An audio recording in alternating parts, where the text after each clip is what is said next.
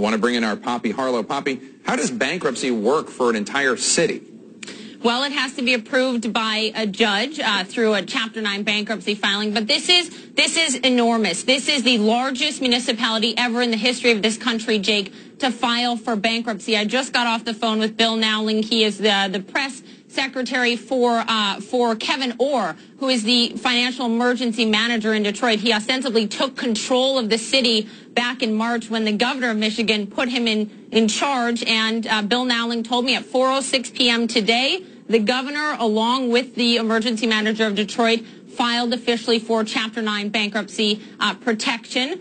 This is a little sooner than we expected. We were hearing rumblings it could happen tomorrow, but it came today. As you said, this is a city that is $18 billion in debt. This has been decades in the making. Why did this happen? A lot of reasons. The population there has been declining precipitously. You've got a city of 1.5 million people in 1950 to 700,000 today. That means fewer people paying taxes, the downfall of the auto industry, very poor tax collection, corruption in government. So many things have added up to this. But what this is going to mean now is that if they are approved and have an exit from bankruptcy, it gives them the power to pay their creditors back a lot less, to cut down pension and health care benefits for city workers. So it's going to hurt, but it also means that Detroit can eventually, the hope is, get back on their feet. Jake. All right, Poppy Harlow, thank you so much. An astounding turn of events in Detroit, declaring bankruptcy today. Thank you so much.